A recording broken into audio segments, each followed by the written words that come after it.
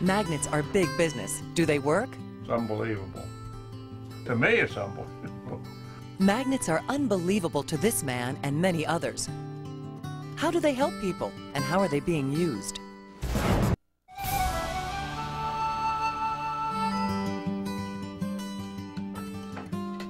Each morning, Roger Soucy of Croton on Hudson, New York, puts these two insole-shaped magnets, which cost about $100, into his shoes and begins his day. Morning. Good morning, hon. How are you? Yeah. How's the coffee, hot? Roger is one of nearly 16 million people in the United States with diabetes. What do you think I'm going to have for breakfast? Well, I don't know. Have coffee first? Yeah, have coffee first. We'll think about it. So I see you've been walking much better, huh? Oh, yes. Still. Yeah. Robert's a man that had very severe diabetes, and he had bad pain, which we call neuropathic pain. It was interfering with his sleep and lifestyle. Dr. Michael Weintraub is a clinical professor of neurology at New York Medical College. He treated Roger for 4 months. He lost the ability to sweat in his feet. He has the form that is what we call anesthetic or stage 4 diabetic peripheral neuropathy, and that means that he doesn't feel when I touch him with a pin or when I put a temperature control on him. He doesn't know any of those senses. He can't appreciate that. That's pretty bad. Oh, quite painful. Every time I put the foot down, I would get a pain in the arch going right through to the top of the foot, which caused me to limp, to favor it. Can you feel After that? trying various conventional treatments for the pain, Roger then went to Weintraub. Are you able to appreciate if this is warm or cold? It's cold. He said he's got some experimental thing he wants to try, and that's the magnetic soles in the shoe. Magnets are being used to treat everything from pain and stress to offsetting the effects of depression. It's $5 billion worldwide. In the United States and Canada, last year, almost $500 million was spent on magnetic devices without any scientific validation. Scientific validation is just what Weintraub is trying to do. Now, this sweating has only occurred since I've given you the magnet, right. And you've not had that for 3 years, is that correct? That's right. Okay. Basically, as a physician who deals with pain, I am seeing people who are very desperate. And many times I've had people come into my office wearing magnets, and I say, what are you doing? What is that? He said, oh, these are the only thing that helps me. And you start to say, okay. So I want you to continue wearing them in your feet, in the shoes. I wore magnetic soles in the shoe for a month and a half, and I felt all this pain disappearing. I used to walk with a limp to favor the pain, but I don't walk with a limp anymore, and it's working out pretty good. The theory is our bodies are magnetically sensitive, and we are in fact a magnet. And if we put a magnet on our cells or on any type of cell, the basic premise would be the MRI. We put you into a magnetic device, and we're able to move water molecules back and forth, and with different frequencies we can see the interior of your brain without hurting you. When we stimulate you with magnetic fields, like with pulsed electromagnetic fields, we can heal bone. We can change the way people feel. Now, the theory is that these magnets will interfere with abnormal function of certain cells that are producing pain. When a person experiences numbness, tingling, and burning, it means that the nerve is constantly depolarizing or firing. So what I believe the magnet is doing is resetting the nerve. It is repolarizing the nerve and trying to get it back to normal. I'm going to stimulate another nerve. That's not working.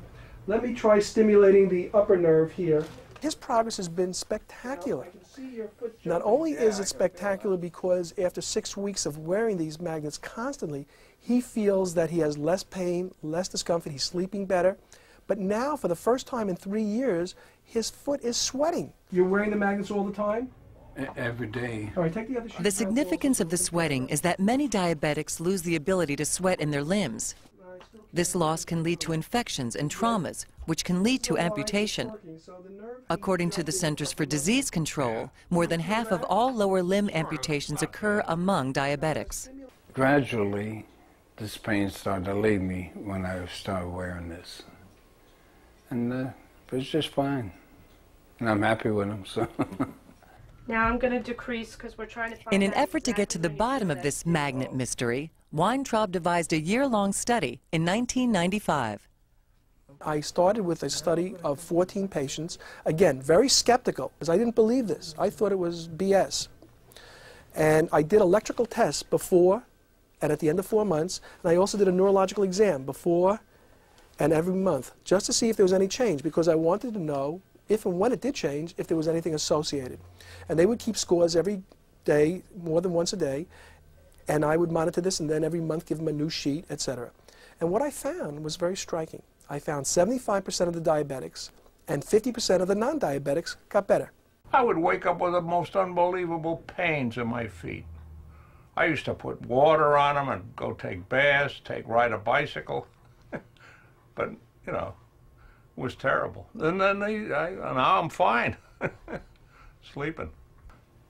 It's unbelievable. To me, it's unbelievable. So I want you to continue to wear them constantly, because the effect will wear off if you don't utilize it. Dr. Weintraub is pleased with the initial results, but in an effort to get more data on the benefits of magnet therapy, he has solicited some help. I have all 7 podiatry medical schools in the United States and the 5 largest foot and ankle centers. And now I'm expanding this so that I can get into just about every state and to get large numbers, because I would like to complete this study of 300 patients within 1 year. This is WCBS New York, an Infinity Broadcasting station. WCBS News Time 3:23. And if you think all those health claims about magnets are a bunch of hooey, hey, think again. Well, there's been a lot of hoopla about what magnets can do, and it's kind of bewildering to expect all these things to happen. And I was open-minded, but I was skeptical in this. But I just did the study that had to be done initially just to see if I could see benefit in people who should not get better. And that happened. But I didn't know if it was a placebo. So then I did a placebo crossover trial, and again there was a benefit that was not placebo. And that's what led me to this. This is News Channel 4, live at 5. But one of the most painful problems is a kind of nerve damage in the feet that is very resistant to treatment, until, believe it or not, magnets came along. I've tried everything and nothing seems to work. But now a new study published today in the Archives of Physical Medicine and Rehabilitation finds that magnets may provide effective relief. Dr. Michael Weintraub designed a national, multi-center, double-blind, placebo-controlled experiment. Michael Montipoli was part of the study. The needles and pins, the numbing, that, like your foot, that's what's eliminated, and that's the big pain that keeps you awake at night. Dr. Weintraub says it's only a certain kind of bipolar magnetic insole that seems to help, because they penetrate the feet enough to make a difference. And he now believes that it's not a placebo effect. Within 6 weeks, the placebo response just plateaued, whereas the people who were wearing these therapeutic devices continued to have less and less pain. This is the news leader, ABC 7 Eyewitness News. Use of magnets in medicine is very controversial because there are a lot of people and companies selling magnets and almost no good medical study showing proof. Michael Montipoli is unsteady when he walks and always in some level of pain.